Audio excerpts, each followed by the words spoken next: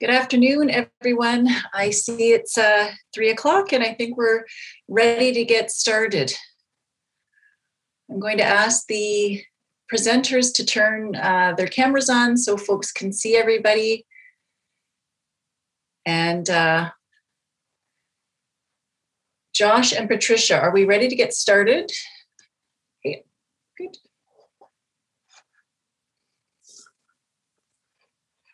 Good. I see we're probably still waiting for some registrants to join, but it's just after 3, so I think we'll get started. Good afternoon, everyone. My name is Kendra Nixon, and I'm the director of the Resolve Network. On behalf of Resolve, I would like to welcome everyone to today's webinar. Today's webinar is entitled COVID-19, the Shadow Pandemic and Access to Justice for Survivors of Domestic Violence. Okay, next, Patricia. Before we begin the presentation, I do want to acknowledge the land that we're meeting on today. I would like to recognize that even though we are meeting remotely, we are scattered across the 3 prairie provinces, it is very important that we acknowledge the land that we are meeting on today.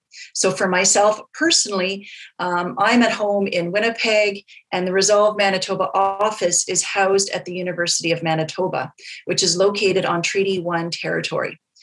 Recognizing that I'm a visitor on this land and that Indigenous peoples have an inherent rights because they are First Peoples, it's an important step in reconciliation to acknowledge this land. So with that, I would like to acknowledge that the University of Manitoba campuses, can you turn it back, please? The University of Manitoba campuses are located on the original lands of the Anishinaabe, Cree, Oji-Cree, Dakota, and Dene peoples, and on the homeland of the Métis Nation. We respect the treaties that were made on these territories. We acknowledge the harms and mistakes of the past, and we dedicate ourselves to move forward in partnership with Indigenous communities in a spirit of reconciliation and collaboration. And again, I've said the land that I am meeting on today, again, we're meeting across the prairies.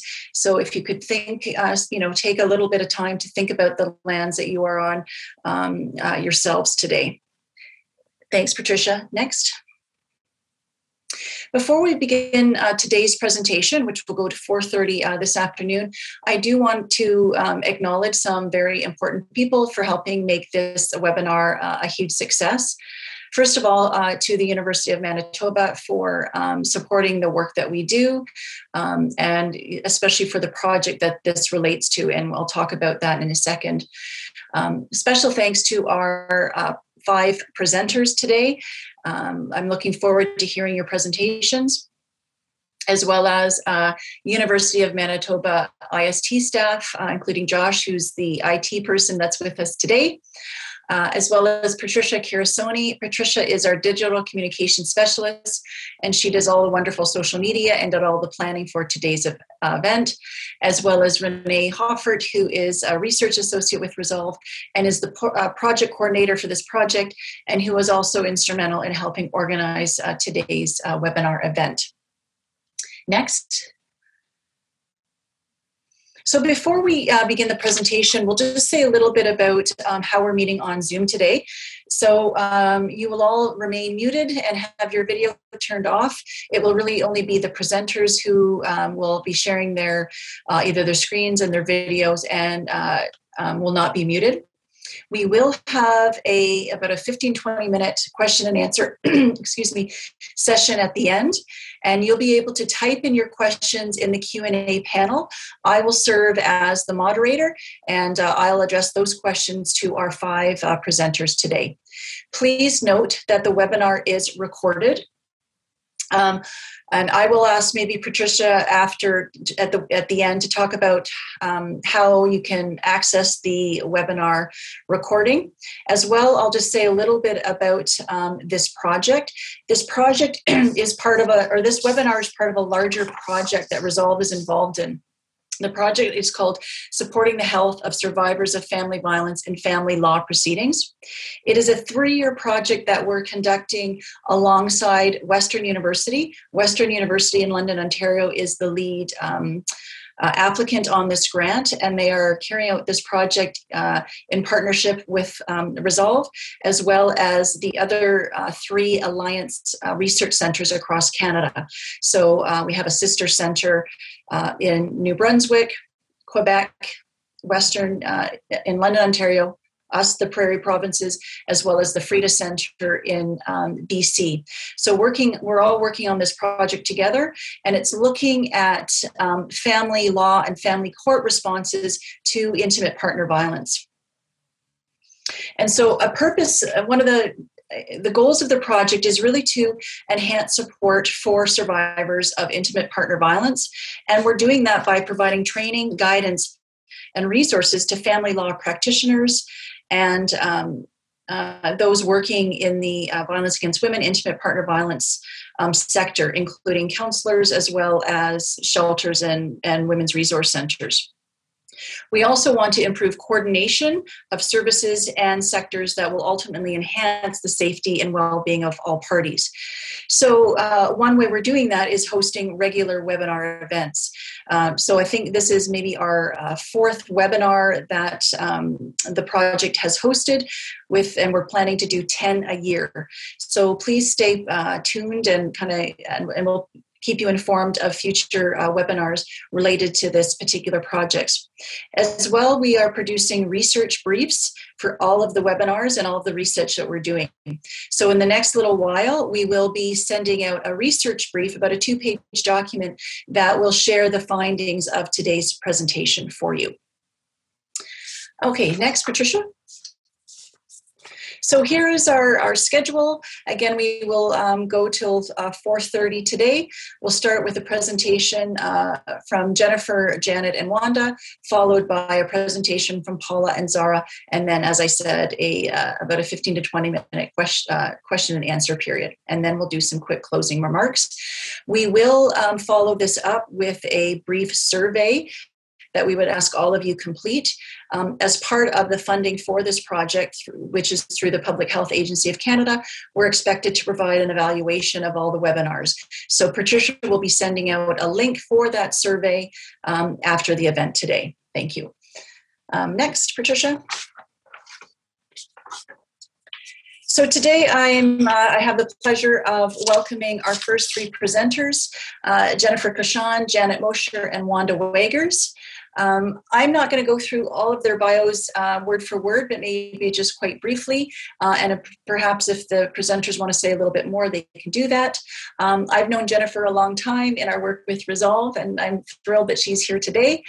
Jennifer is a professor in the Faculty of Law at University of Calgary, and her research and teaching focuses on equality and human rights and legal responses to interpersonal violence.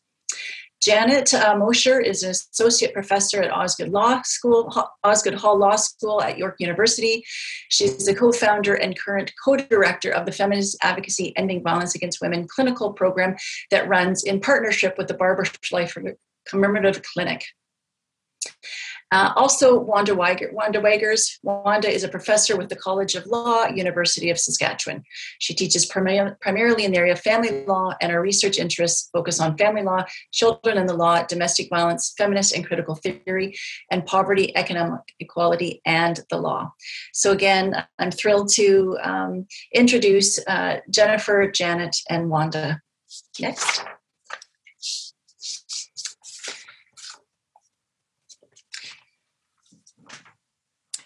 Thank you very much. I know we have some slides to put up, so we'll just wait for those to get up on the screen. And great, here we go.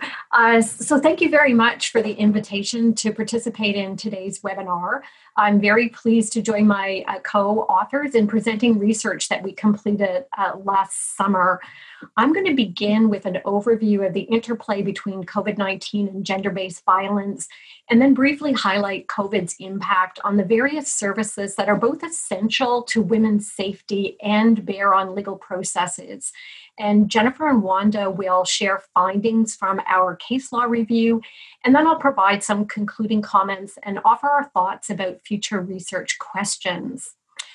On April the 5th, 2020, UN Secretary General Gutierrez observed that many women under lockdown face violence where they should be safest and urged all governments to put women's safety first as they respond to the COVID-19 pandemic. In our project, we were interested in assessing how Canada had fared in putting women's safety first as governments, federal, provincial, territorial, responded to the COVID-19 pandemic. Our assessment was focused on women's access to justice, including not only meaningful access to the courts and to legal assistance, but more substantively, we were concerned to try to find out whether decisions reflected an understanding and appropriate weighing of the risks of domestic violence during the COVID pandemic. Now, our research covered the early weeks of the COVID pandemic, beginning March 16th, 2020, precisely a year ago, to June 1st, 2020. And our focus was on those areas of law that survivors must most frequently navigate: family, child protection, criminal, and civil protection. New slide. Just a brief word about the shadow pandemic. As early as 2014, UN Women used the term pandemic to capture the global pervasiveness and harms of violence against women and girls. The term shadow pandemic has been used more recently to capture the notion that there are two global pandemics wreaking havoc on the world at present: COVID-19 and gender-based violence. New slide. Although COVID public health messaging consistently portrays the home as the place of safety, as UN Secretary General Gutierrez and countless others have observed, in fact, for many women and children, the home is not a safe place. Across a great many different sources of reporting, calls to shelters, to police, to hotlines, surveys of service providers, of women, increases have been documented in both the prevalence and severity of domestic violence, which reflects the way in which these two pandemics interact. Reported increases in prevalence vary widely, but many fall in the range of 30 to 60%. And increases in severity include reports regarding increases in strangulation, deaths, and hospital ER trauma cases. Just by way of example, police in Saskatoon reported 484 domestic violence calls in March 2020 by comparison to 359 in March 2019. And the Vancouver Battered Women's Support Services reported in early April 2020 a 300% increase in calls over the prior 3-week period. Research examining the impacts on the violence experienced by women at the intersections of multiple systems of oppression shows especially acute impacts for Indigenous women, non-status women, women with disabilities, and low-income women. We also know that they've borne a disproportionate burden of COVID-19 in terms of rates of infection and morbidity and in terms of job loss. The Native Women's Association of Canada's survey conducted in May 2020 of 750 Indigenous women and gender-diverse people found that they were more worried about domestic violence than about COVID. They experienced more violence during COVID than usual, and the most vulnerable to violence were those in the North under 34 years of age and who had been financially impacted by COVID. Given what we know about the correlation between domestic violence and many of the consequences of the COVID-19 pandemic, for example, increases in unemployment, insecurity, isolation, etc., the increases in domestic violence and its severity are not unanticipated. The confluence of factors, isolation paired with psychological and economic stressors, and increases in negative coping mechanisms have been variously described, as you'll see on the slide, a ticking time bomb, a powder keg, and a perfect storm. New slide. We've included here the definition of family violence from the Act to Amend the Divorce Act, which came into effect very recently on March 1st, 2021, and no doubt it will be familiar to many of you. There has been a long concern across many different areas of law, and certainly in the family law context, that courts and legal counsel have operated from a narrow conceptualization of domestic violence or family violence as discrete incidents of physical violence, obscuring the range of tactics and behaviors that in many contexts abusers use to control, intimidate, coerce, and harm their partners.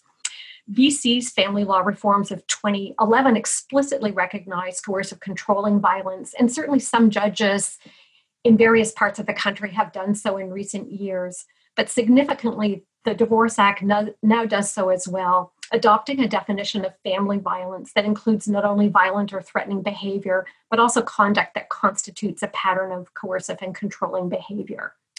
Next slide.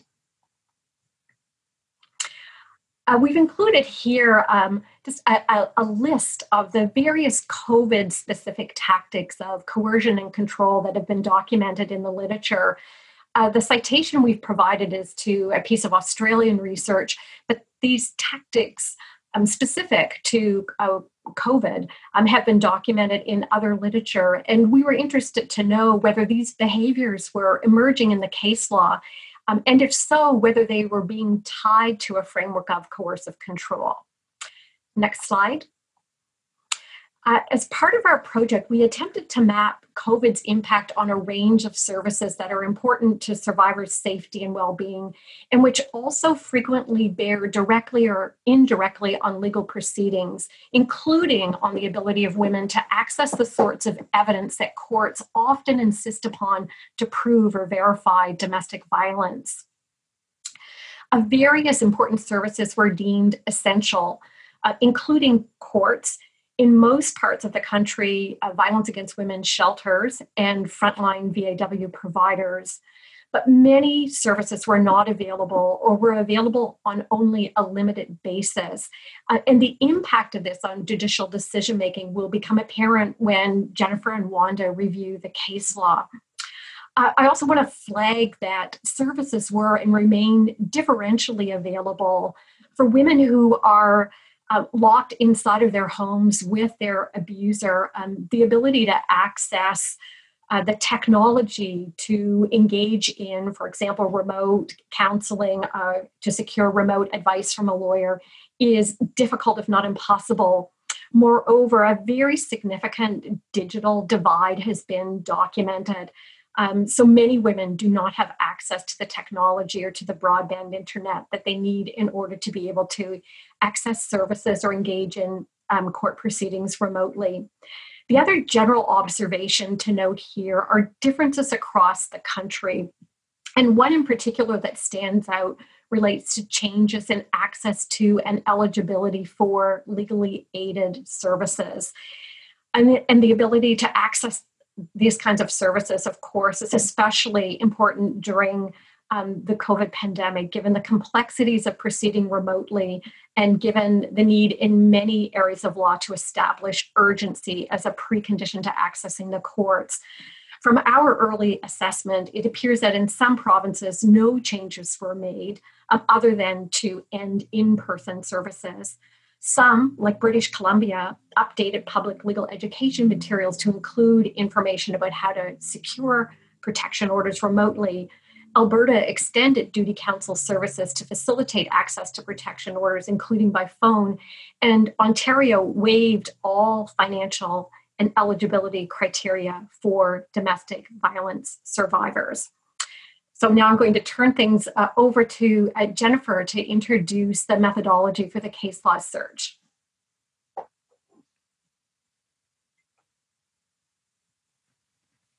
Thanks very much, Janet. So as Janet mentioned, in addition to looking at government services, we looked at case law across Canada. And the reason we wanted to look at case law, first of all, is that domestic violence obviously engages the courts, and specifically in the areas of family law, child welfare, criminal law, and then the law related to civil protection and restraining orders. And so what we wanted to see across the cases was whether the risks of both domestic violence and of contracting COVID-19 were being identified by the courts, and if so, how were these issues being dealt with? We also wanted to examine more broadly how access to justice by survivors was being affected during the pandemic. So, for example, in their access to courts, in light of court directives that they would only hear urgent matters, and that's something that Wanda will be talking about. and also how access to justice was potentially being affected in light of challenges in gathering and presenting evidence, as Janet mentioned. Lastly, we wanted to assess what approaches to the issues were either helpful or problematic for litigants in different areas of law. So in terms of our methodology, we searched all Canadian court decisions, so cases at the provincial court, territorial court, superior court, and appellate court levels between March 16th, 2020, so the beginning of the lockdown, and June 1st, 2020. We used CanLII, which is an open access database, and our search terms included terms referencing both domestic or family violence, as well as COVID-19 and the pandemic in both English and in French. Our search produced only 67 cases in about a 10-week period of time in which domestic violence was either alleged or found to have occurred, and in which COVID-19 was relevant to hearing the case or deciding the case on the merits. We also noted up the cases that we initially found and included any subsequent decisions in the same case in our analysis. And you can see the numbers of cases there on the slide. Apart from Ontario, really, what's significant is that there were very few reported cases in many jurisdictions across Canada and no reported decisions in Saskatchewan, Manitoba, New Brunswick, PEI, or any of the territories. So I know our focus today is on domestic violence across the Prairie provinces, but I think it's important to note right at the outset, we have very limited case law that we can discuss that's specific to the Prairie provinces. And what are some of the reasons for the potential what are some of the potential reasons, I should say, for the unequal distribution in the numbers that we see here? One explanation is that there were higher case numbers where there was a higher incidence or rate of COVID-19 infection, so in the more populous regions like Ontario and Quebec. But that still doesn't explain why Ontario has so many more cases than Quebec, for example. It's also possible that there were fewer written decisions being rendered or reported in some jurisdictions. And we think that in itself is an access to justice issue when we think about the need for transparency and accountability of courts and the guidance that courts provide to other litigants as well as to researchers who are looking for systemic trends. Another possibility is that the other barriers to access to justice affected the ability of litigants to access the courts. So Janet mentioned the availability of legal aid in some provinces. There may also be different availability of things like EPO or emergency protection orders, and I'll be talking more about that later. There was also talk about concerns on the part of both litigants and lawyers that they wouldn't meet the urgency thresholds that the courts had established. And as well, there was a lack of access to other services, which, as Janet mentioned, are often very important for corroborating domestic violence and the impacts that it has on children. So I will now turn it over to Wanda to talk about the family law cases.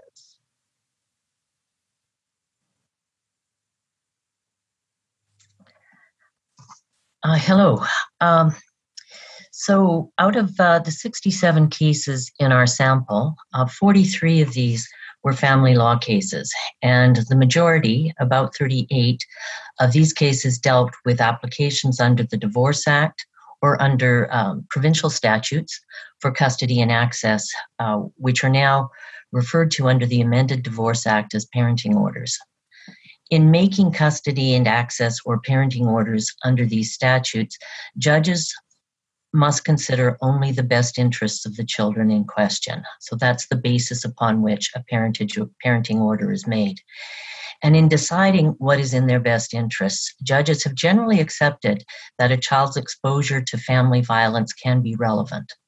However, the Divorce Act during the time frame of our sample did not define family violence nor expressly require consideration of family violence as it now does, as Janet pointed out in her presentation. So, new slide.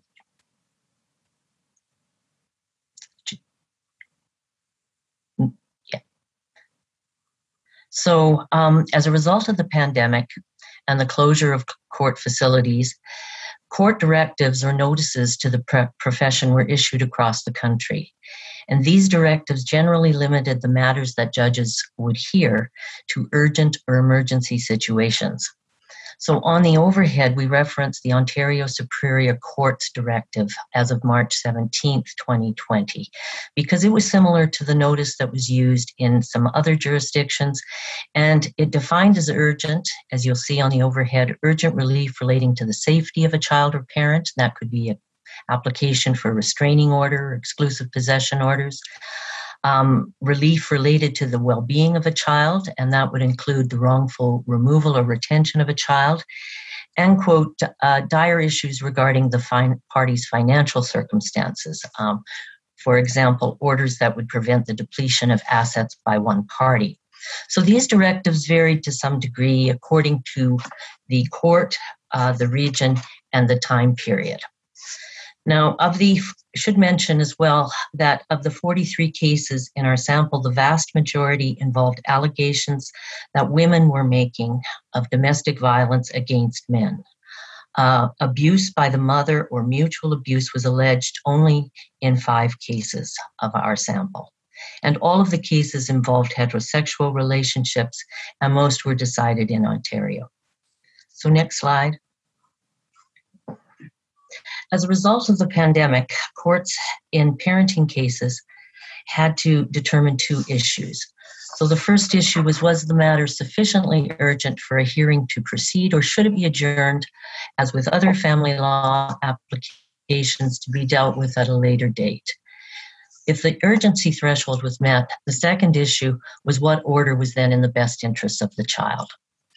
In Ontario, a triage judge decided the first issue, and these urgency rulings were typically identified as being without prejudice to further resolution of the dispute.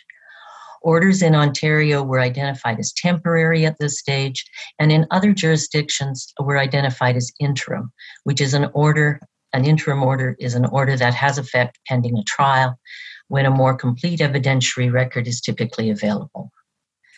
So now, just to review a number of the key principles that were identified in the cases and are itemized on the slide. Thomas and Wool-Lieber has been frequently cited in Ontario for establishing what is needed to meet the threshold requirement of urgency. So the matter at issue must be immediate, serious, definite, and material, that is tangible and not speculative, and it must be clearly particularized in evidence. This requirement was also to be scrupulously and rigorously enforced, and the onus of proving urgency is typically on the party advancing the motion with respect to each claim of relief that they make. Now, while more research is needed, there is a concern, as Jennifer mentioned, that the stringency of this test may have deterred some people who were experiencing domestic violence from proceeding with their claims. We also noted in our paper that the requirements set out in Thomas are clearly most easily met where there is serious financial coercion. And in Thomas, the husband had unilaterally withdrawn over $700,000 from the party's joint line of credit, or when a relatively severe incident of physical violence has recently occurred. As such, the emphasis in Thomas on material or tangible and immediate matters can reinforce a tendency that has been long noted in cases involving domestic violence and that Janet highlighted in her remarks. And that is the tendency for judges to focus on discrete incidents of physical violence and pay inadequate attention to coercive control. Now, many of the decisions that we looked at only vaguely referenced allegations of controlling behavior or emotional or psychological abuse. There were allegations in some cases of specific behavior that was suggestive of coercive control, but it was not identified in such terms nor analyzed in light of such a possibility. And these allegations included, for example, efforts to undermine the relationships that mothers had with their children by refusing to return children to a mother, alleging non-compliance with COVID protocols, or accusing her of substance abuse or having mental health issues and being incapable of caring for the children, as well as electronic surveillance, a failure to abide by previous orders, and threats of numerous lawsuits. Such allegations were generally not analyzed within a frame of coercive and controlling violence. Now, moving along to the second point on the overhead, the presumption that pre-existing parenting orders should be complied with. The case of Ribeiro and Wright, noted on the overhead, did not involve domestic violence, but it did establish general principles that have been widely cited in Ontario cases, and by courts in Saskatchewan, Alberta, and BC. In Ribeiro, the mother applied to suspend the parenting time a father had under a prior court order because she believed he would not comply with social distancing.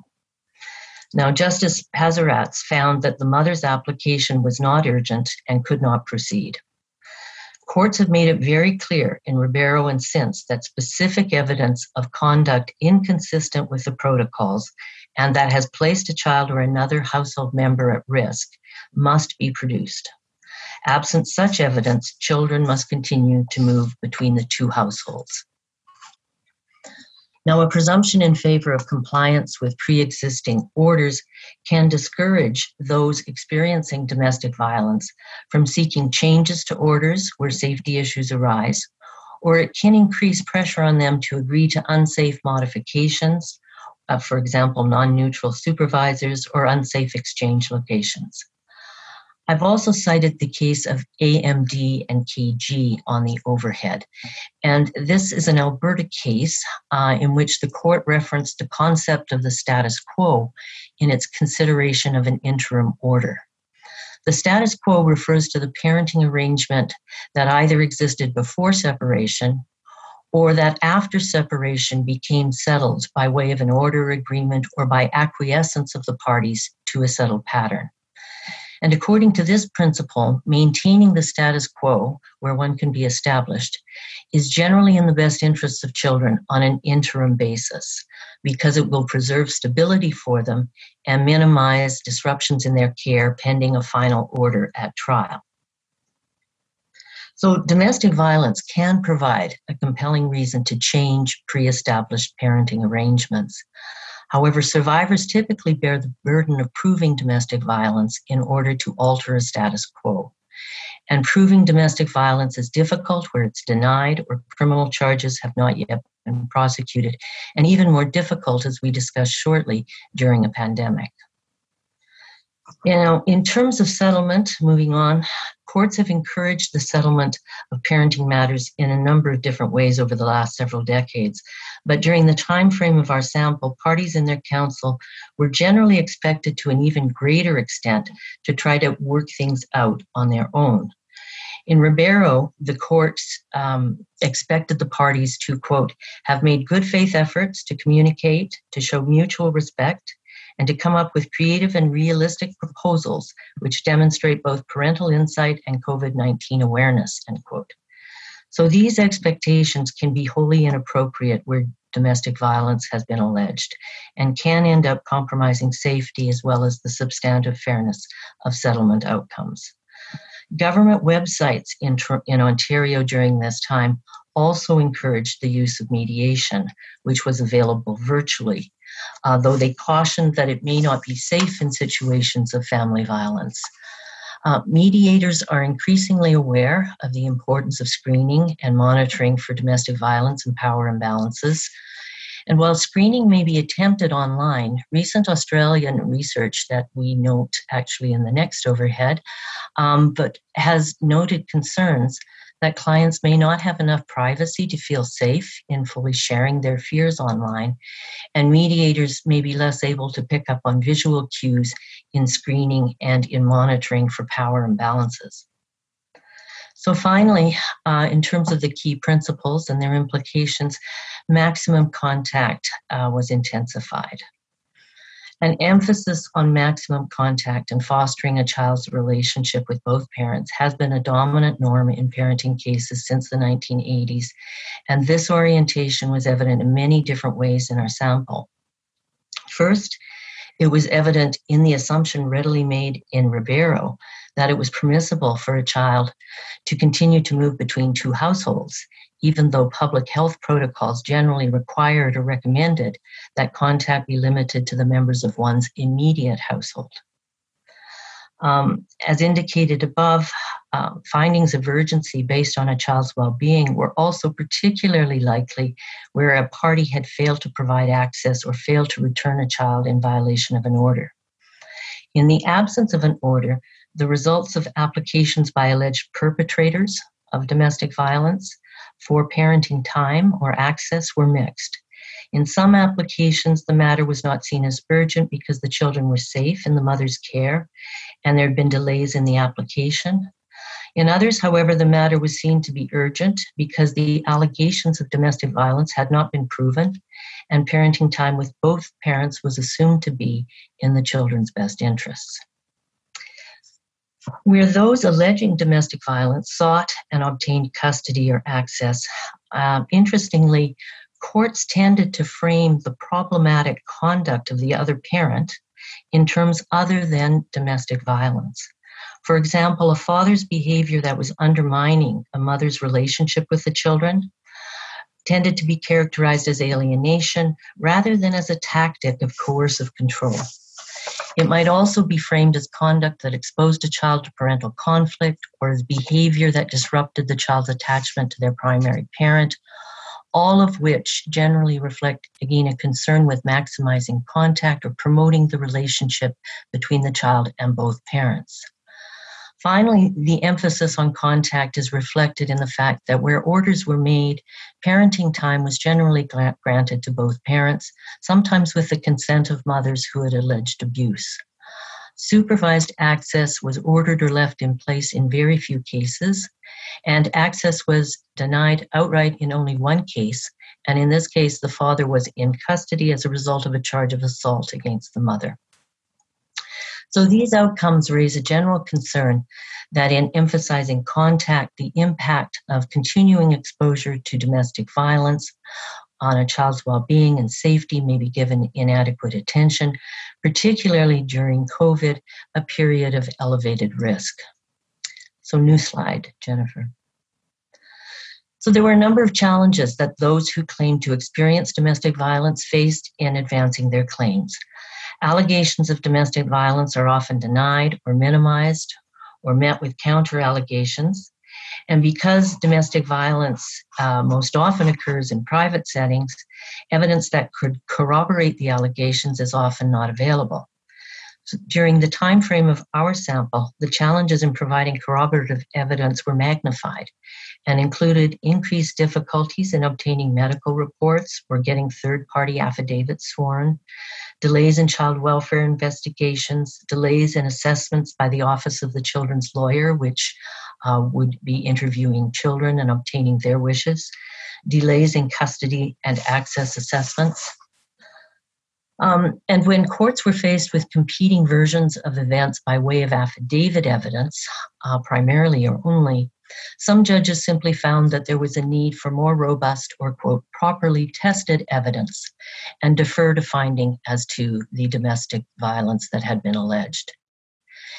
In effect, however, this often meant that judges were deciding in favor of contact rather than caution until court hearings resumed at some point down the road.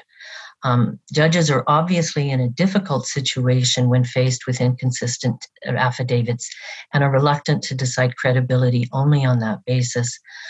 But rather than having to make affirmative findings of abuse at this stage, judges could scrutinize affidavits closely and look to whether there is, on the whole, credible evidence of significant risk.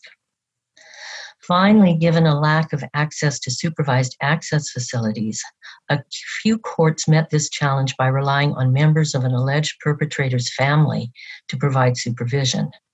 And this practice raises questions as to whether these family members would report problematic or harmful interactions with children, even if they did occur. Remote access in lieu of in-person access was ordered in relatively few cases. Okay, new slide, Jennifer. So just moving on to child protection cases. These cases arise where social workers have removed children from the care of their parents. And under most child protection statutes, children are acknowledged to be in need of state protection where they've been exposed to family, interpersonal, or domestic violence, as these are defined by those statutes, or are likely to have been physically or emotionally harmed by it. Court directives also more readily acknowledged child protection matters to be urgent. For example, the Ontario Court of Justice included as urgent place of safety hearings, temporary care and custody hearings, status review hearings, restraining orders, and secure treatment orders. So now during the time frame of our study, child protection matters were also more readily acknowledged than private family law cases to be urgent in court directives.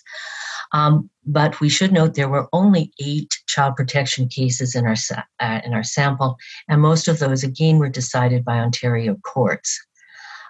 We know, however, that COVID-19 still had a serious impact on the handling of child protection matters over this period, which, as with many COVID-19 impacts, disproportionately affects economically disadvantaged and marginalized families. So note that in our sample of 8 protection cases, none of the parties were identified as Indigenous, and only one party appeared to be racialized. Several cases involved parents who were alleged to have substance abuse or mental health issues. So now looking at this side, the challenges in child protection cases involving domestic violence during COVID-19. There are a number of ways in which COVID-19 increased challenges for survivors. For children, there was the potential for reduced reporting of child maltreatment as a result of social isolation and the closure of day care and schools. In BC, there were delays in presentation hearings, which would review whether children were in need of protection after they had been removed. 2 cases in Ontario illustrated further concerns in the early stages of the pandemic. First, children in both cases were removed and placed in state care, that is, foster or kinship care, rather than being placed with their parents under supervision orders, because social workers were working remotely, except for emergency situations, and were unable to provide effective supervision of parental care. Secondly, parents lost in-person visits with their children in Ontario from March 16th until May 8th of last year because no drivers were available and foster caregivers were concerned about the transmission of the virus during these visits. In these 2 cases, the Children's Aid Society was given the discretion to determine when and under what conditions access would take place. Finally, there were reduced opportunities for parents to meet conditions through counseling or parenting support programs that could facilitate the return of their children, again as a result of social distancing requirements or the closure of such programs. Loss of these opportunities can make it harder for mothers to regain care of their children in the longer term. And of course, the longer these conditions persist, the greater these difficulties become. So while health risks to third parties in this context must be considered, these outcomes are presumptively at odds with the emphasis on parental contact that we saw in the family law cases. So I'll just pass this back to Jennifer. Thanks, Wanda. So I'm going to talk fairly briefly about the criminal law cases in our sample. There were 15 criminal cases altogether, and unlike the family law cases, urgency was assumed in almost all of the cases in our sample. That's because all of the cases involved accused persons or offenders who were in jail. And in custody criminal matters were generally classified as urgent by courts across the country. For the most part, the criminal cases in our sample involved issues of either interim release or bail, or they were sentencing decisions. There was only one case which involved a decision regarding the urgency of holding a criminal trial. That was the Ediger case from Quebec. And in that case, a court found that a trial should proceed urgently after reviewing a number of factors, including the possible reluctance of the victim to testify, and she was an Inuit woman. And that was one of the few cases in our sample, actually, where the indigeneity or race of either the accused or the victim was mentioned.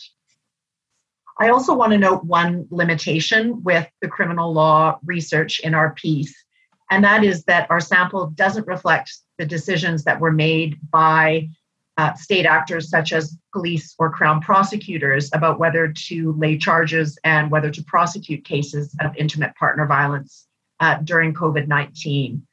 So we're, again, only looking at cases that actually did go to court and were reported. So in terms of the challenges in the criminal cases during COVID-19, it's important to note that for the two areas where most of these cases fell, bail and sentencing decisions, both of those areas of criminal law do explicitly require courts to look at intimate partner violence considerations, specifically when they're balancing the rights of the accused on the one hand to liberty and the rights of complainants to safety on the other hand. So that's the normal situation in criminal matters. During COVID-19, courts were also called upon to consider the risks to accused persons of contracting COVID-19 in jail, in addition to other concerns presented by the pandemic, such as trial delays, harsher incarceration conditions, and the difficulties in arranging housing and rehabilitation services for accused people when they were released from prison. And so those factors then had to be balanced with the concerns related to the complainant's safety, including any enhanced risks due to the COVID-19 pandemic. In some cases, courts took the risks to victim safety quite seriously, although there's only one case where there was explicit recognition of the shadow pandemic and the increased risks to women of intimate partner violence during the pandemic. That's the Mitchell case mentioned in the third bullet point on the slide from Newfoundland and Labrador. And this was a sentencing decision where the court considered the lack of availability of shelter spaces to women during the pandemic as a relevant factor when sentencing the accused. As for the risks to the accused of contracting COVID-19 in prison, in many cases, judges required the defense to present evidence of a specific risk to the accused of that sort of enhanced risk. But in other cases, courts did not require that kind of evidence and simply assumed a risk to the accused that ended up then factoring into their decisions on bail or sentencing. So for example, in the Rajan case mentioned in the fourth bullet point on the slide, the court described jail during COVID-19 as one of the most dangerous places imaginable, which contrasted quite sharply with the muted attention that the court gave to the risk and harms of domestic violence in that case. And this was a case involving very serious charges of break, enter, and commit assault, death threats, and criminal harassment, as well as a discharge of a firearm into the complainant's home. We also see similar concerns in the Rajan case to those noted by Wanda in the family law realm, where domestic violence is conceptualized primarily as discrete physical acts, and sometimes referred to as a mutual problem. So overall, in the criminal law cases, there was very little consideration of the COVID-related risk factors for domestic violence. If we look at another sample of cases, they were cases involving civil protection orders or restraining orders. And it's important to note here that right at the outset of the pandemic, various international bodies recommended that states should take measures to ensure that women had meaningful access to emergency protection orders during the pandemic. In Canada, most provinces and territories do have domestic violence protection order legislation, which allows victims of family violence to obtain EPOs without notice to the other party. Alberta was the only province that actually responded specifically to that international call, and that was by allowing applications for emergency protection orders to be made by victims by telecommunication during the pandemic, whereas normally they have to apply in person or have an authorized person apply on their behalf by telecommunication. And interestingly, this change in Alberta has now become permanent, which is a potentially good example of how the pandemic can provide the impetus for broader reform to legal remedies for domestic violence. We did have a small number of cases involving EPOs in spite of that sort of enhanced accessibility in Alberta, so only one EPO case in our sample. And there was another 12 cases involving restraining orders from Ontario. Now, Ontario doesn't have its own domestic violence protection order legislation, and so parties seeking protection orders have to apply under family legislation. And for the most part, those kinds of protection order applications or restraining order applications were classified as urgent by the courts, either explicitly or implicitly. But here again, we have fewer than expected reported decisions in spite of that recognition of the urgency of these kinds of matters. As far as challenges in this area are concerned, in the one reported EPO case, which was out of Newfoundland again, the major challenge was with respect to the deficiency of the evidence from the perspective of the court. And so this was a case where the legislation in Newfoundland required EPO applications to be based on a sworn statement, and instead it came before the court as an application that was sworn by the applicant's counsel. And the court allowed the respondent's application to set aside that protection order, arguing that the evidence had not been presented in the correct way, and didn't make any consideration for the difficulties of mounting evidence due to the pandemic. The other observation from that case is that the domestic violence was minimized, and the court said that emergency protection orders should not become, quote, a substitute for resort to the family court for issues involving custody and access of children. So an interesting interplay here between protection orders and the family court system. In the cases involving restraining orders, for the most part, that wasn't the main issue in the case. These were typically family law cases where a restraining order was simply one of the different remedies that were being sought in the case. And in the one family case where the restraining order was a major issue, that was the Harrington and Dennison case mentioned on the slide, there really weren't any issues that this was an appropriate case for a restraining order. It involved quite serious allegations of domestic violence while the mother was holding the infant. And so there's really not a lot that we can make out of the restraining order cases, since there's only one where it was really an issue. But it is interesting to note that in many of the cases, the courts looked at the potential of mutual restraining orders and mutually restraining the conduct of both parents rather than restraining the conduct of abusers more specifically. So that's an approach that also exists outside of the COVID-19 period. But I think it's important to recognize that it really does fail to recognize the impact of domestic violence on mothers and children. And we see no recognition in these cases of the increased risk factors for domestic violence during the pandemic specifically. So I'll turn it back to Janet now to conclude. Yes, and I'm mindful of the time, so I will wrap up quickly here just with a few comments. So how did Canada fare? Back to our original question. We've just noted on the slide here some things that I think we would describe as positive measures or steps that were taken. Importantly, courts did remain partially open, and triage principles did prioritize safety, including protective orders. But I'll just leave you with those few positive points, and we'll move to the next slide, Jennifer. But a whole range of concerns that we've identified. Wanda and Jennifer in their presentation, I think, have touched on many of these. Hopefully you'll find this slide a useful summary of many of the concerns that they've already identified. So just a couple of observations.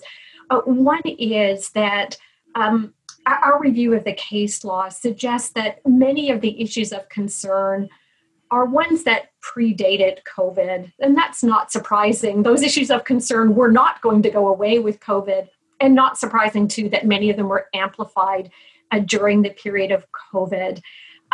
The kind of issue that Wanda and I have both spoken to earlier about the focus on the discrete acts of physical violence remains pretty entrenched. We now have new legislation in the Divorce Act. We have some new legislation provincially as well that suggests, or more than suggests, indicates clearly that our focus needs to be broadened to that coercive controlling framework.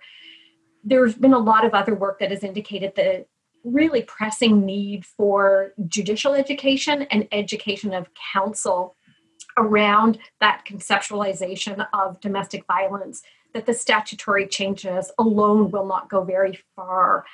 Our research suggests, yes, indeed, a pressing need for that kind of education, but one that needs to now be expanded so that those actors in the legal system have a clear understanding as well of the COVID-specific tactics of coercion and control.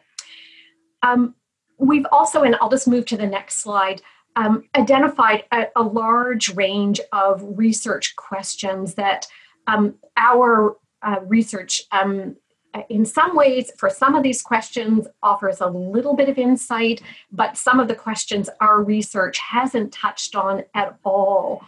I think, as reflected in some remarks earlier, our focus on case law helps us to understand what's going on in the context of adjudication. But we know for so many women, they're never going to access the courts. They may get legal advice. They may not even get legal advice. So there's a lot more to be learned about what has been happening on the ground. And I think our next two speakers may give us some additional insights about what that has looked like. There's a final slide as well, which just continues the research questions. And I know that you'll all have access to the PowerPoint later, and we'll be able to take a closer look at those questions. So thank you very much.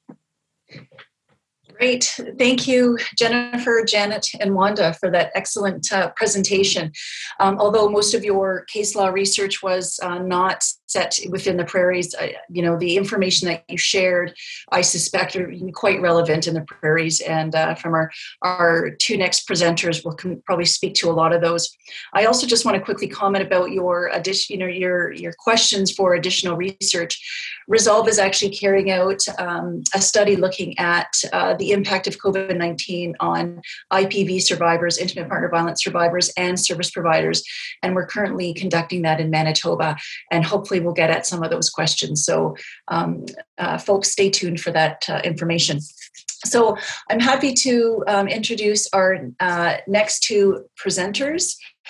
Zahra Hosseini is a legal counsel at A Woman's Place here in Winnipeg, and she assists women who have been impacted by intimate partner violence and or family violence. She works alongside a multidisciplinary team that provides a wraparound service to women leaving abuse. Paula Ediger is a women's relationship counselor at the Norwest Co-op Community Health, where A Woman's Place is housed. She's been in the position for the last 12 years and works with women who have left or are contemplating leaving abusive relationships.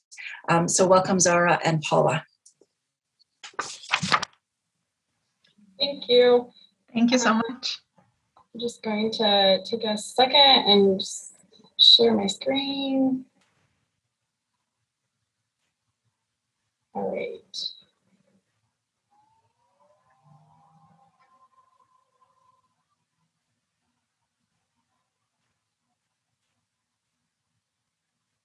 Perfect.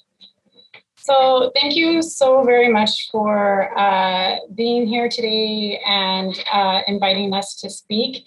We have just a short presentation around kind of what we're kind of seeing and what we're hearing from the people that we work with and that kind of stuff. So we will be presenting for the next couple of minutes.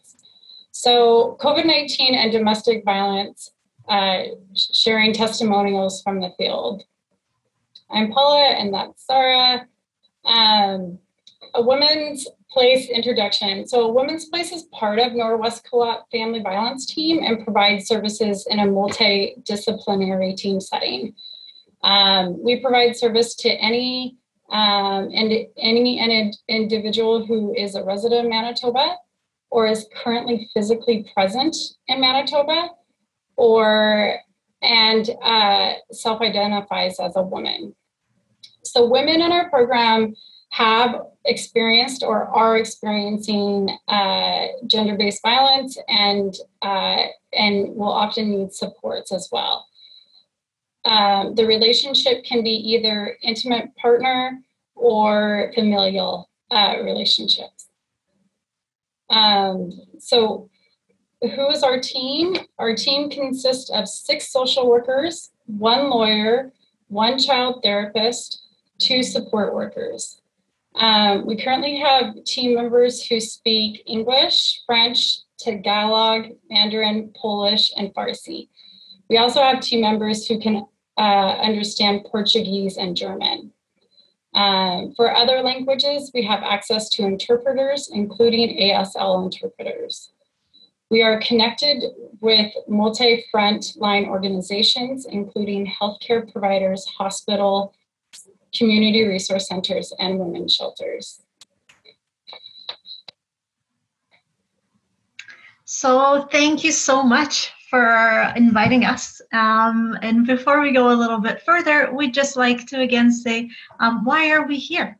So obviously we acknowledge that we're at the same table as giants within this field, in the academic domain and also in practical terms. We are not researchers, nor are we policymakers, but we acknowledge that, hey, we are specifically talking about what's happening in the field as it's coming to us. So we're sort of on the ground level. So although we recognize that what we're sharing may be correctly categorized as anecdotal evidence, we are not running controlled environments, but we are hopeful that the reports that we're providing to the field, although they may not be conclusive, they may help the community at large to further explore other avenues for a more rigorous, cohesive, or comprehensive analysis. We also acknowledge that gender-based violence, specifically in Manitoba, is prevalent in the Indigenous women's communities. We acknowledge that Indigenous women's organizations are doing an incredible amount of work to combat it. And we also recognize that their voices should be respected and sought out in these tables. That's it. Thank you. Next slide, please. Okay, so some COVID-19 observations that we've kind of noticed is, first off, is the different levels of risk.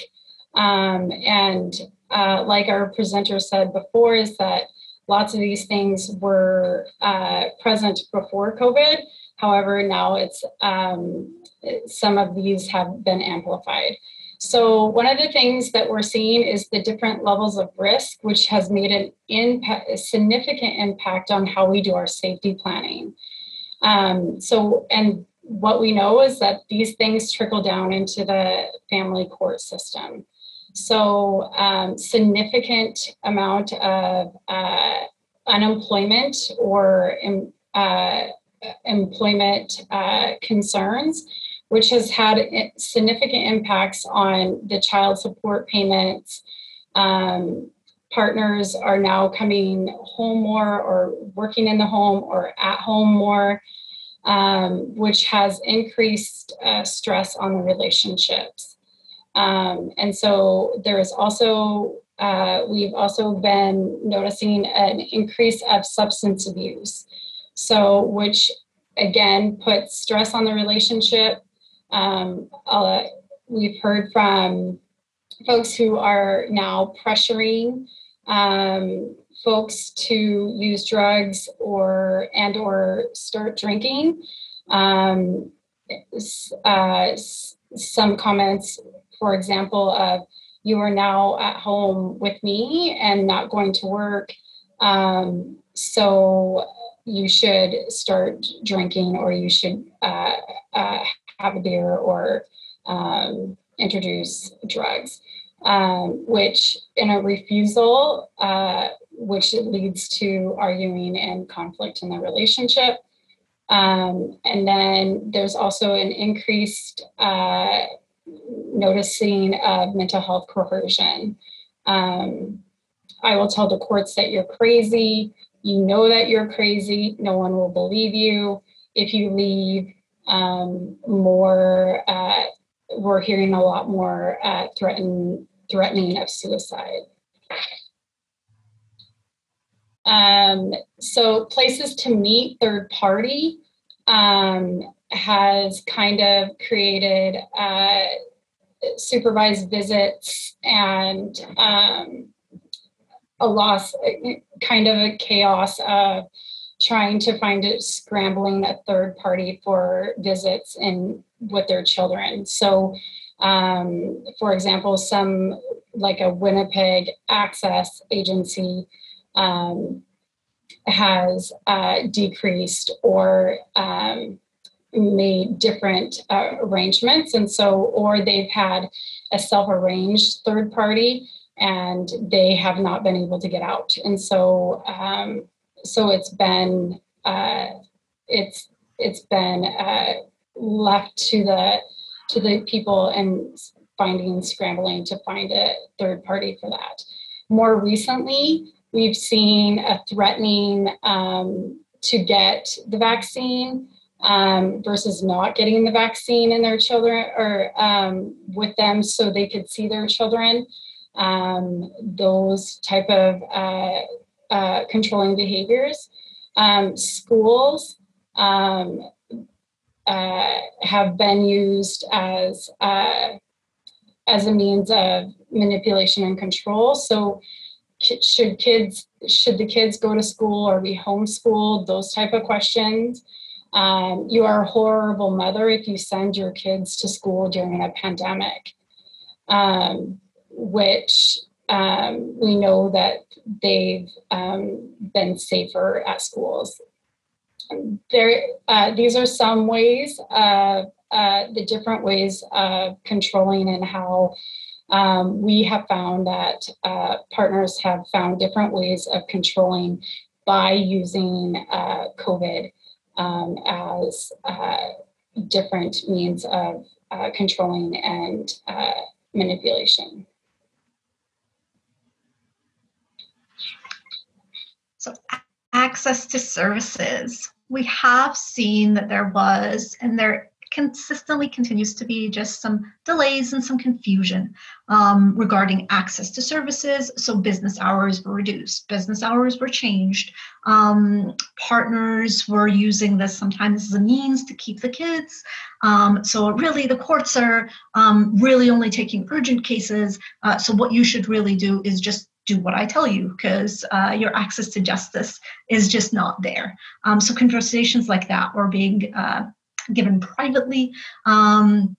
So you won't be able to see a lawyer. So let's just do what I say. Over the phone or virtual meetings, there was obviously safety concerns regarding that, but who was also listening in?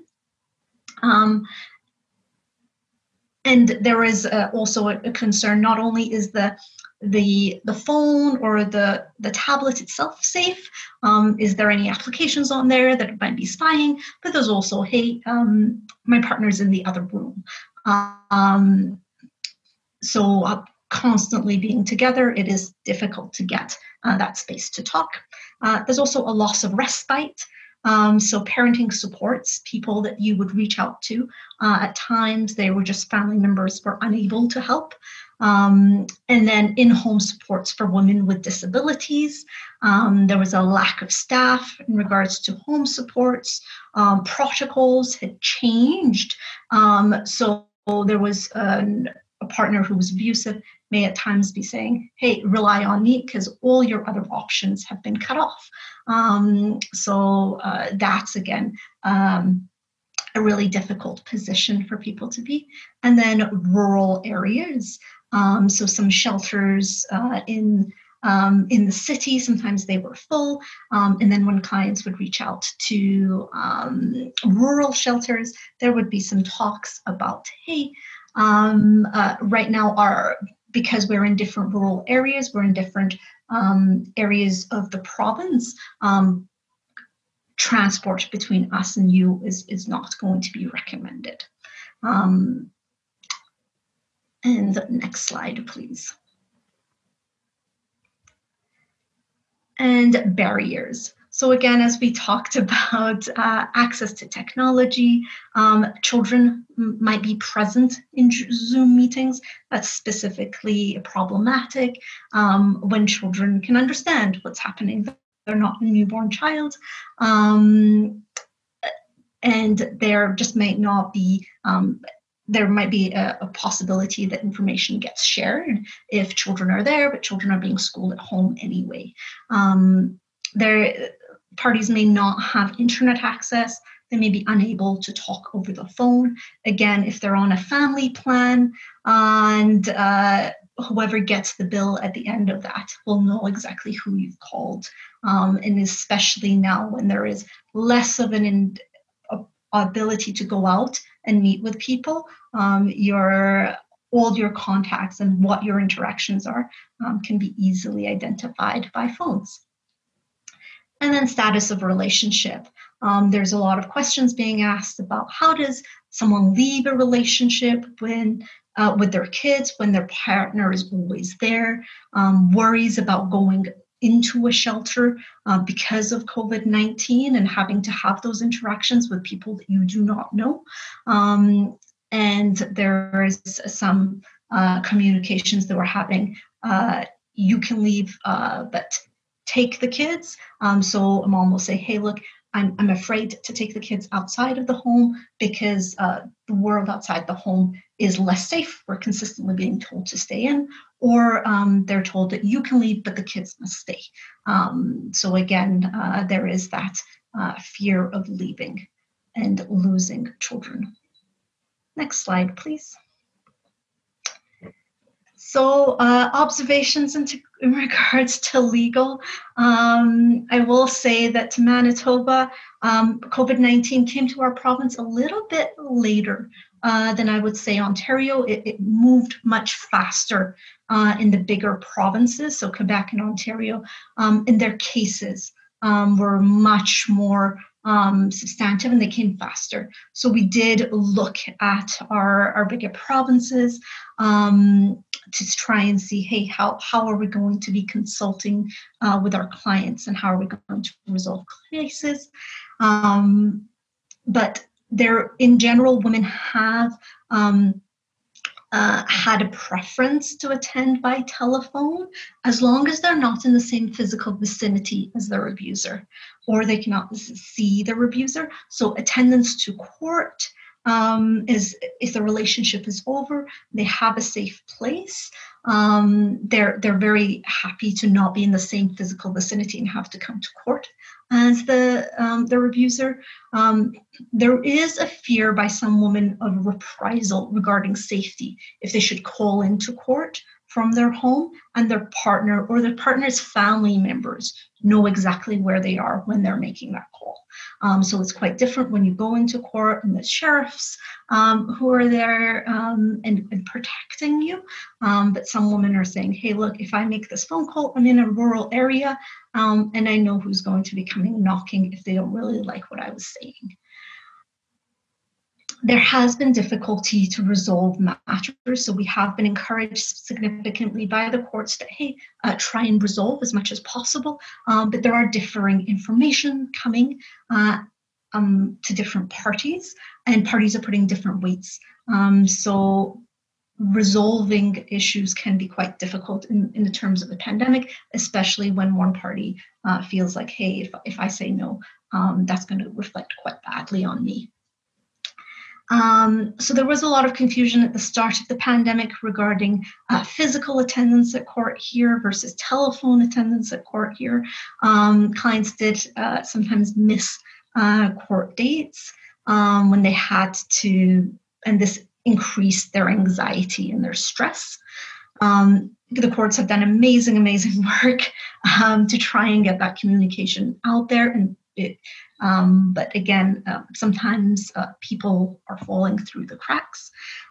There has been reduced court operations at the start of the pandemic, and this was stressful for clients, but it also resulted in an increase in access to justice initiatives, including sharing of legal information across multiple platforms, allowing rural Manitobans to have easier access to counsel and resources, and taking away the need that counsel would have to drive up to courts in rural Manitoba. That's helped them have easier access to counsel. And also signing of documents, for example, under the Emergency Measures Act, affidavits is no longer needed, that you have to be physically present to be able to witness that signature. And then service, we are also seeing that some clients are reporting that, hey, look, I'm now getting emails from the courts, from his lawyer. Service and notice by email is becoming much more prevalent. Some clients have found that really quite helpful in that they can now have a written document that they can share with their support network, and their support network is now available through email as well. But other clients have said that, hey, look, I thought I opened up my email and I was shocked. It seems like the privacy has been breached because now you're saying things coming into emails consistently. Next slide, please.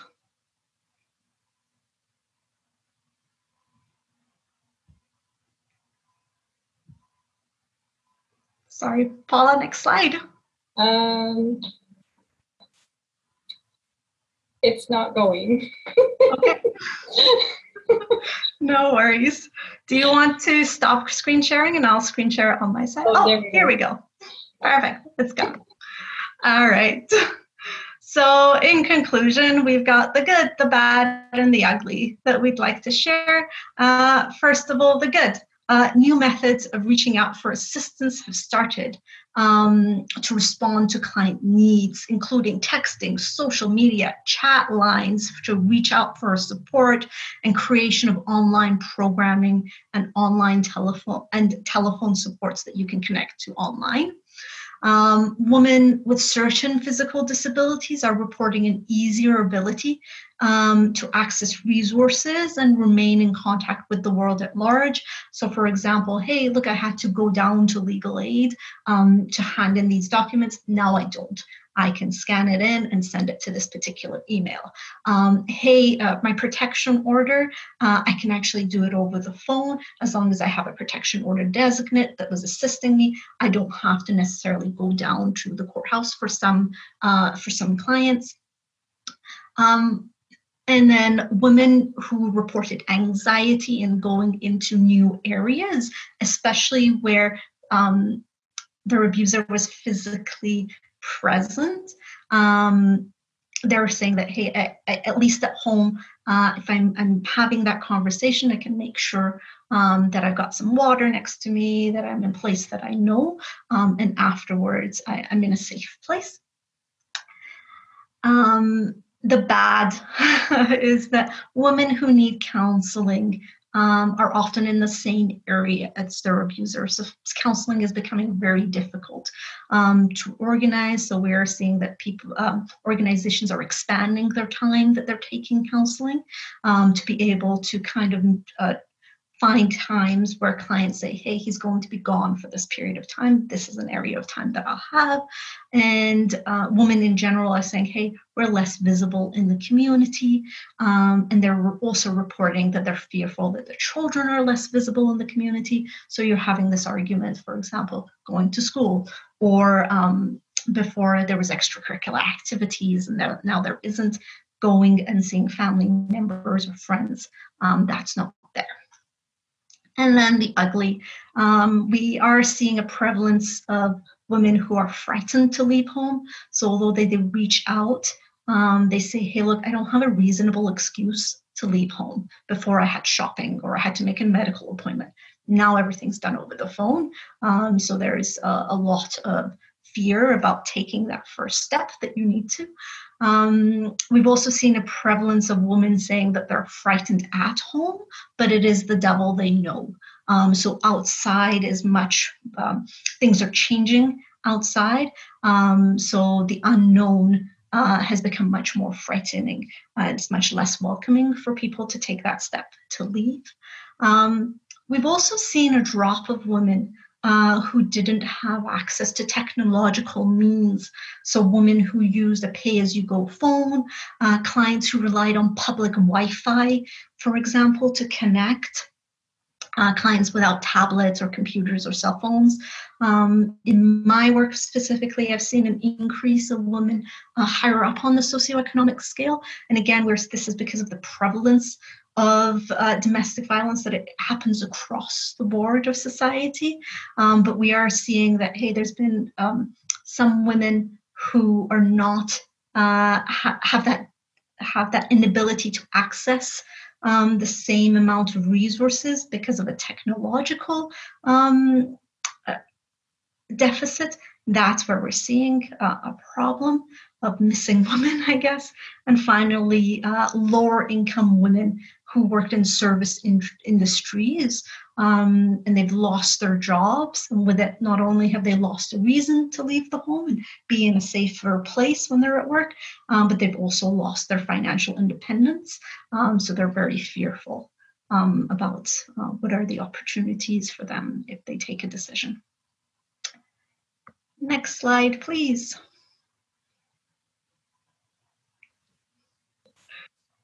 I'll just let you guys know that our next slide is coming, but I'll just let you know that we're just going to be saying, hey, we're definitely open for questions. When Kendra says, when Dr. Nixon opens it up for questions, and we're very thankful to have been here. And this is our contact information for the community at large. If you would like to, or you find that there is a client who needs to reach out. Thank you so much. Great, thanks Zahra and Paula for that presentation. Again, you identified some very concerning aspects that COVID-19 has brought in terms of women's experiences or survivors' experiences with intimate partner violence. But as you said, Zahra, there have been, other kind of more positive outcomes too, in terms of greater access because of technology. So if we have about 5 or so minutes for questions and answer period, if people want to ask questions. I know a number of people have asked about sharing the slides. And I know, Jennifer, you said that you would be, Janet and Wanda will make your slides available. We can post those on the Resolve website, and we have our URL on another slide in a second. And perhaps Paula and Zahra, you can make your slides available to us so we can hand those out or put them on our website as well. So just before we begin. Sure, yes, I believe Patricia has a copy. Okay, great, thank you. So we'll post on our website, thank you. So there is one question coming in, but I'm just going to go over the Q&A guidelines first. Again, the Q&A option is in your menu bar. For me, I'm on a Mac and it's at the bottom. So if you have a question or comment, please type it in there. And once I receive it, I will read it. Okay, so the first question, again, will the slides be shared? And I said, yes, we will do that on our website. Olga Atwood asks, we know that there are no age boundaries when it comes to domestic violence research. today has reflected on women and children during lockdown? Are older women the forgotten victims in this pandemic?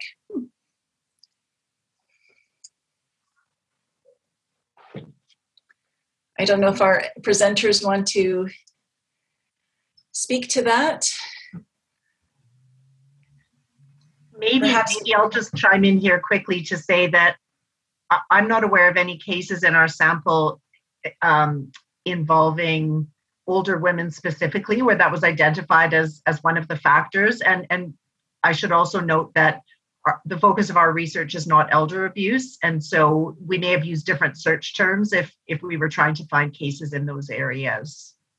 Yeah, and I suspect in family law, if you're dealing with, children, you're not going to see that. But perhaps in the criminal or EPO restraining orders, and obviously not child protection either, but I'm wondering if that as well, but not in the work that you did, I guess, with the criminal and the civil protection orders. Yeah, I can't think of having seen that specifically, but maybe Zahra and Paula have some on the ground observations. Yes, for sure. Thank you. Yeah, I would just say anecdotally, I have seen clients who are coming to me saying, look, I've been in this really abusive relationship for a really long time. Now it's gotten much worse. So we are seeing it that marriages of 25 years, marriages of 30 years, where their children are grown. So that isn't the issue. But the issue is that now there is an over-reliance on your partner, especially when home caregivers cannot enter into the home. So it continues and it gets to a point where anecdotally, at least I would say I've seen more. Mm-hmm. Okay. Paula, do you want to add anything to that? Not to put you on the spot, but I see you nodding. So no, I would just agree with Zahra is that we have seen an influx of the longer term relationships come out and surface in terms of elderly women as well. Is that a lot of and it kind of goes, it was kind of hand in hand with women in disabilities as with the pandemic, a lot of their in-home supports with elderly women have dissipated or has changed hours and that kind of stuff. And so they've had quite the struggle of accessing services. But yes, we have seen women of all ages. Thanks, Paula. I don't see another question, but I have a question. So this is regarding on the Jennifer, Wanda, and Janet, your presentation.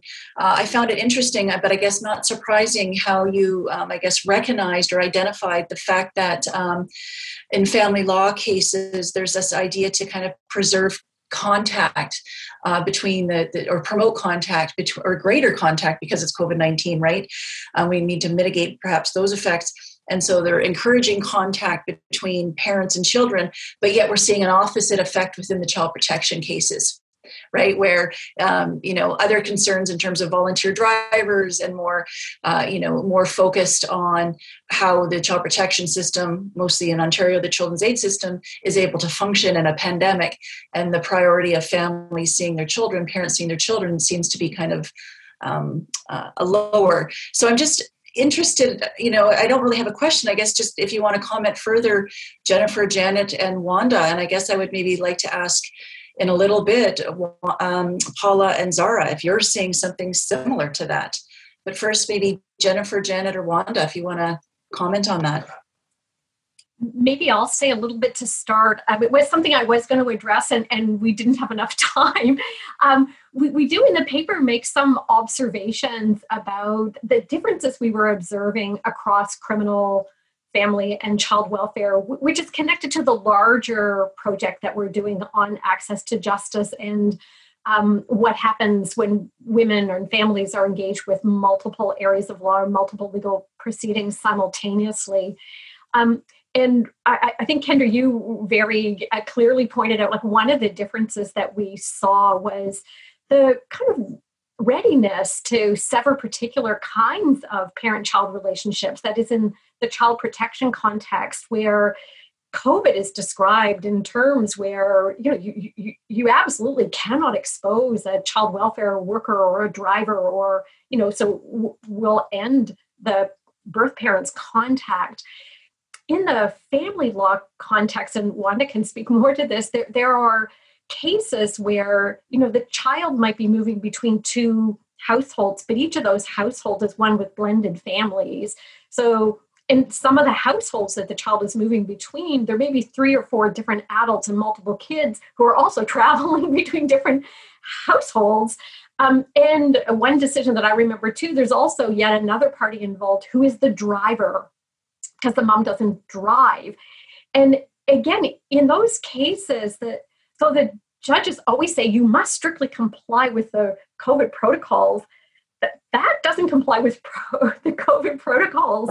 But judges seem to be, though they speak the language of importance of compliance with protocols, seem so intent on preserving the access and the in-person contact that the COVID becomes somewhat diminished. And some of the criminal cases, I think Jennifer alluded to this, judges take judicial notice, others they want some proof, but the language about COVID in some of the criminal cases is quite alarming, like about just how dangerous it is.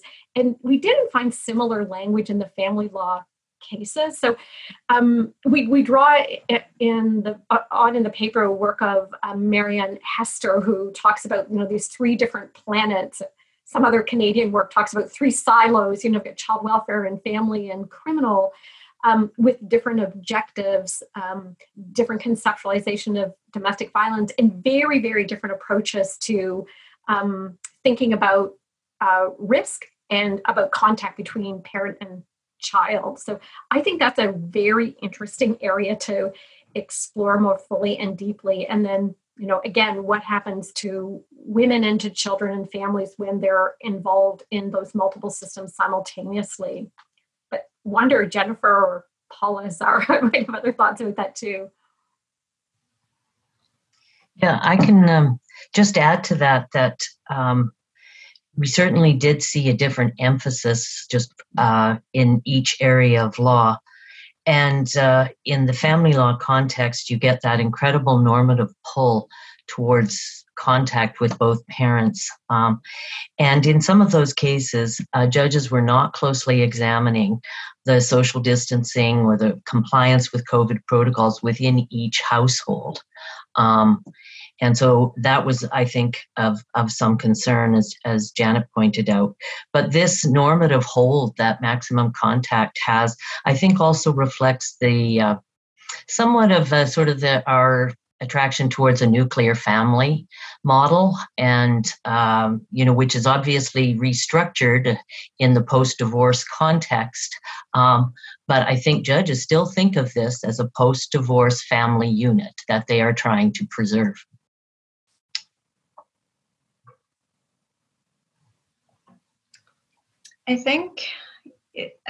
Yes, we have seen the decisions be different. I know that colleagues who work in child protection, they were going in and saying, hey, look, let's look at family law. What's happening there? They're having contact. Please allow our clients to also have contact. And the response was quite resounding as a no to them. But I think one of the things that, and I'll defer to the more experienced members of the panel, but we have state actors in child protection. We have it in criminal law here, and state actors in the civil case, where we see it in child protection, are given quite a lot of respect. But here we have in family law, we have 2 private individuals. And that's where we consistently have to say, hey, look, although she is a private individual, she is the one bringing this case forward, this is a cumulative experience of all Canadians. So that's where we end pretty much, to try and make that argument. But it is, again, she is not a state actor. Her resources are much more limited. So I think that's where we are. Thank you. Thank you, everyone. I'm just mindful of the time. It's just after 4:30, so we probably should wrap up. Again, I want to thank all of our presenters today for those great 2 presentations. We will be posting the webinar, the recorded webinar, and the slides on the Resolve website, which we have listed below, as well as our social media. So if you haven't connected with us on social media, please do so. At the bottom of the screen also, you will see the URL for the Alliance Project. That is the community of practice project of which this webinar is based on, again, looking at promoting health and well-being within the family law sector. So if you're interested in hearing more about that project, please go on to our website. Next slide, Patricia. Again, I just want to thank all of our presenters and Patricia and others who helped out with the technology, Josh at the University of Manitoba, and I would like to thank all of the registrants today for being interested in this work. Patricia will be sending out a survey shortly after today's presentation. It shouldn't be a long survey, just takes a few minutes to complete it. If you can do that, that would be great. Again, as part of the Public Health Agency of Canada funding, we need to evaluate all of our webinars. So with that, we can say goodbye, and I want to thank everybody for attending, and we will put everything on our website, including we are writing a research brief based on this webinar, so stay tuned for that as well. Again, thanks everybody, and take good care.